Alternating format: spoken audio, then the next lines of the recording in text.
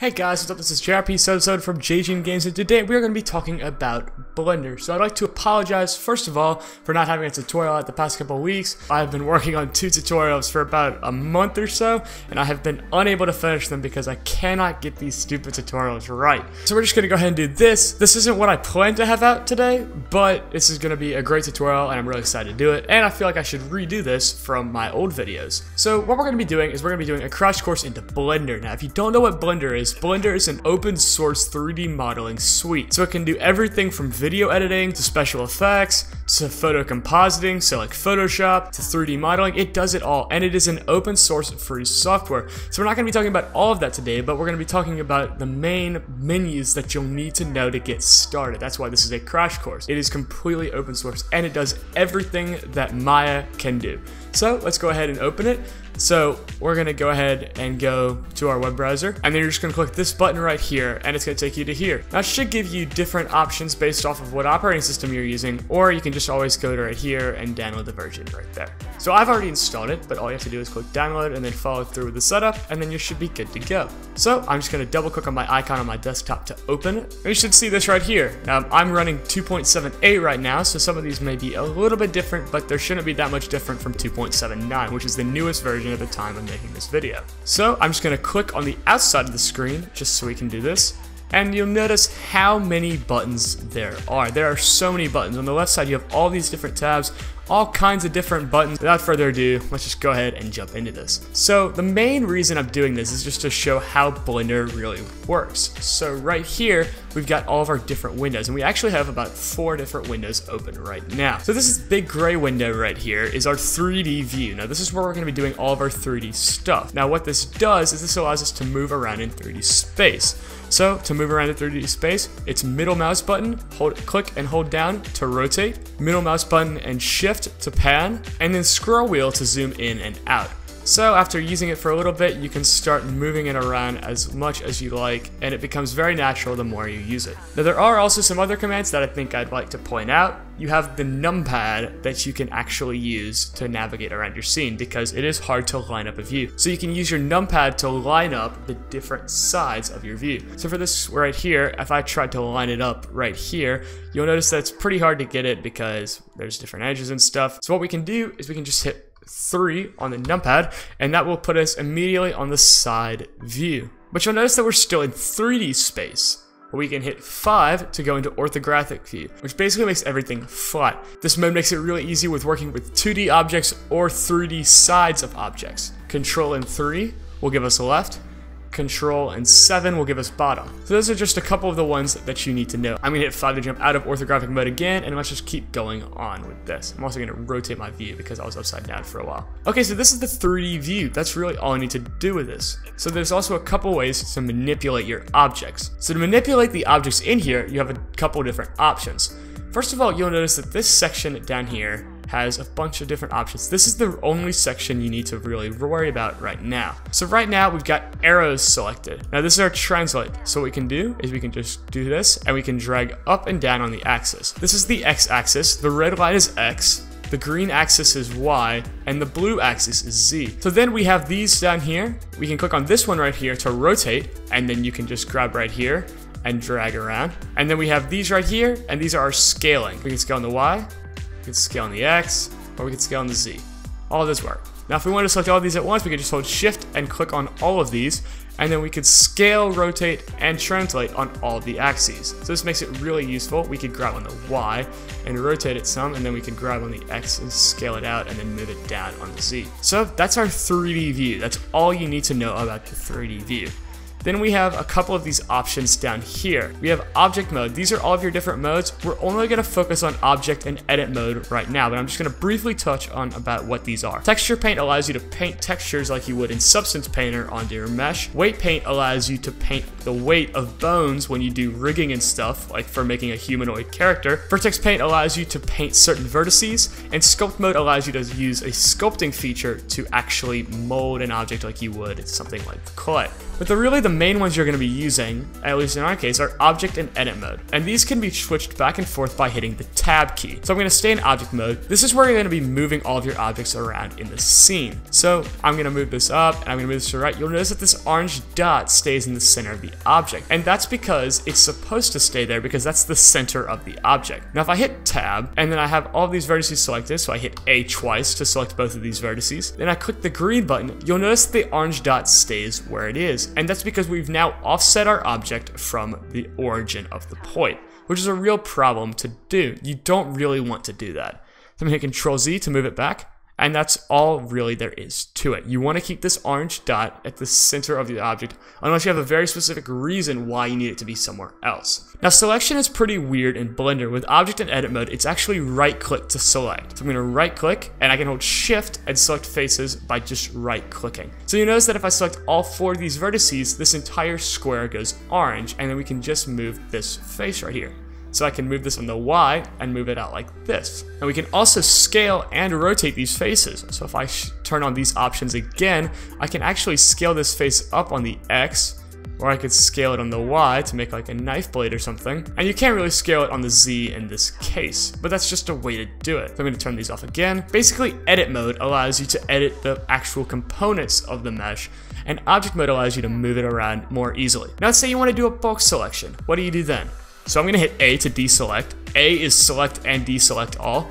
So you can use B to do rectangular selections, or you can use C to kind of paint select. So you can select like a whole thing, or you could draw something on an object and then delete those faces. Both are very useful. But let's talk about these windows on the side because these are very important. This is your hierarchy view up here. This is like layers in Photoshop. So this is where you can see all of your objects, all of the different components. You can even hide and deselect objects. This is basically like your layer select place in Photoshop. Then you have your properties window right here. This is where you're going to be doing the bulk of your actions.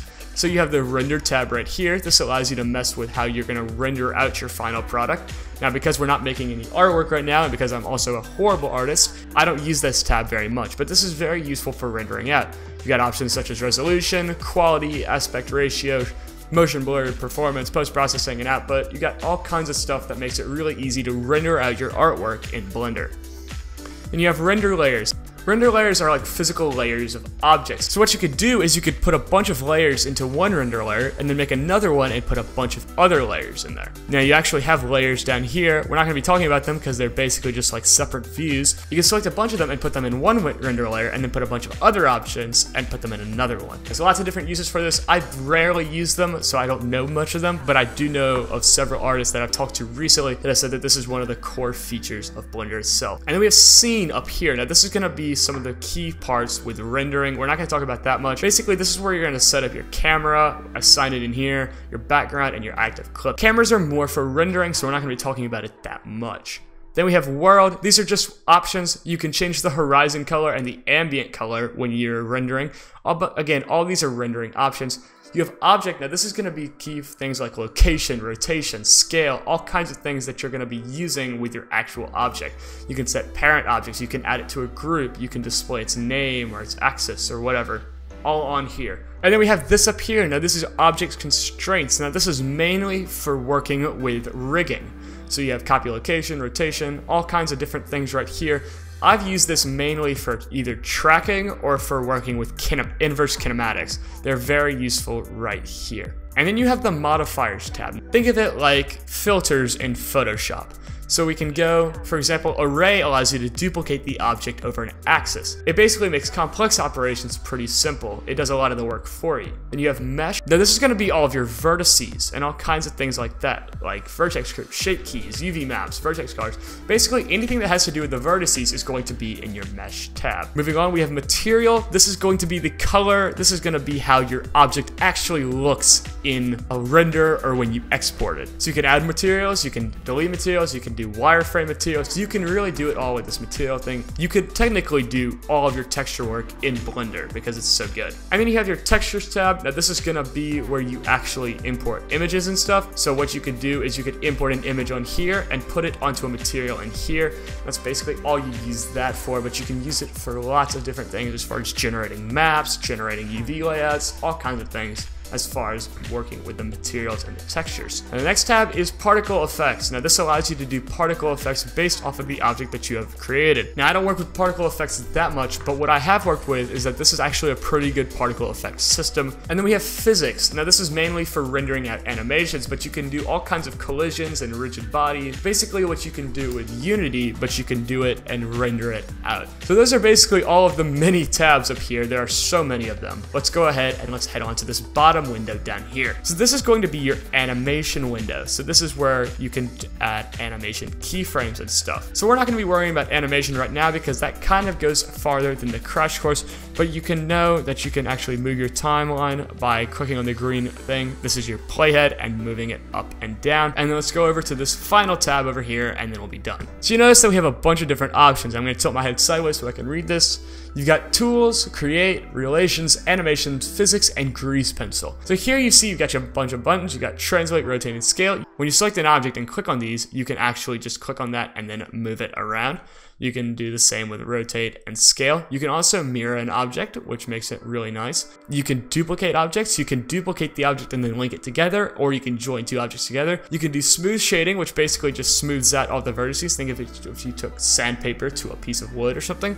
You can have flat, which basically just inverts what smooth did. And then you got data transfer and data layout. I don't really know what those do because I really don't understand how the data stuff works. Then you have the create tab. Now this allows you to create primitive objects. So you can add anything from a plane to a cube, circle, all the way down to text, an armature. So this would be like an armature bone, cameras, speakers, all kinds of stuff. Then you have relations. Now this allows you to group objects together. This allows you to remove stuff from groups. You can set parents of objects. You can link data between two different objects, and you can make local linked objects as well. I don't understand about 50% of the words I just said there, but that's basically what it does. Then you have animation, and this allows you to do inserting and removing keyframes. It allows you to create motion paths based off of different paths that you create. And you can also bake actions such as physics to an animation so that it doesn't bog down your computer every time you render it. And then you have physics. Now this is your physics tab. This allows you to add all kinds of physics effects. You can change the shape, change the mass of all the different objects.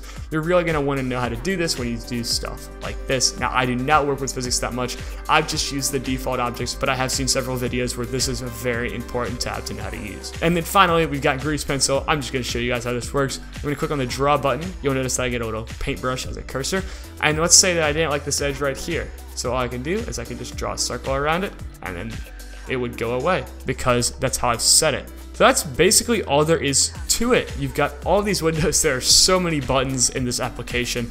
I can never explain all of them, but that's basically a crash course into Blender. So if you're looking into getting into 3D modeling, 3D art, all kinds of stuff, this is the place to do it. Now, if you wanted to do something besides 3D modeling, then here's what you would do. You could go up to here, and then you notice that we got a ton of different places, like motion tracking, scripting. You could actually make games inside of this. You could do UV editing, you could do video editing. You can do it all inside of Blender. I've actually edited a video inside of Blender before, and it was hilarious because it was one of those things where like you never expect you could actually edit in Blender, and I actually did it. You can do compositing, so like making materials, or you could do like Photoshop styled stuff with compositing. Very nice feature to have. Game logic, this is where you could script an entire game now, but I honestly have no idea how it works. That's basically all there is to Blender. It's a very great software. You can use it for all kinds of different things: video editing, animating, compositing, Photoshop. But think about it like all of the famous applications all squished into one open source thing that is actually really, really great, and it's really well made. That's basically all there is to it, but I want to know what you guys think about this crash course. Let me know in the comments down below. Anyways, guys, thanks for watching. I hope you guys liked this tutorial. If this video sucked, then you know what to do, but if it didn't, drop a like, and don't forget to subscribe for more content. Don't forget to check out our website, social media, and merch, as well as our community Discord server. All of those links will be in the description below. Thanks for watching, guys, and I'll see you guys next time.